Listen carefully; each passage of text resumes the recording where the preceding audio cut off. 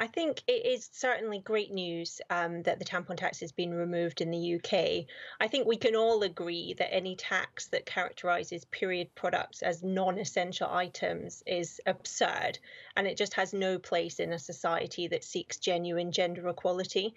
I do think that it's frustrating and to be honest, a bit misleading for the UK government to characterise this as something that could only happen once we'd left the EU, because actually this was something that was very much up for grabs within the context of our EU relationship. And David Cameron back in 2016 had convinced his fellow EU leaders that changes did need to be made to the European VAT system as a whole to allow for zero rating of VAT products. And everybody agreed that. And actually, the Commission made proposals in 2018 for significant VAT reform.